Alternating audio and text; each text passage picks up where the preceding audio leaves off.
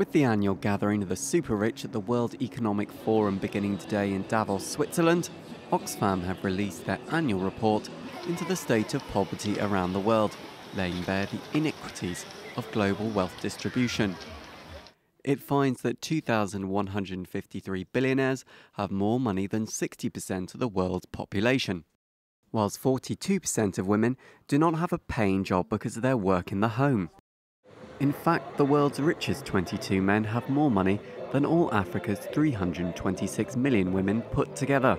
If you just look around the world, more than 30 countries are seeing protests. People are on the streets, and what are they saying? That they're not going to accept this inequality.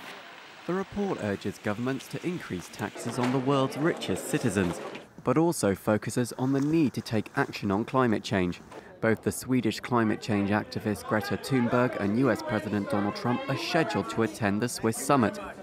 Whilst many countries have committed to reaching net zero carbon emissions by 2050, there is still disagreement on how to get there, and scepticism that the target will be achieved.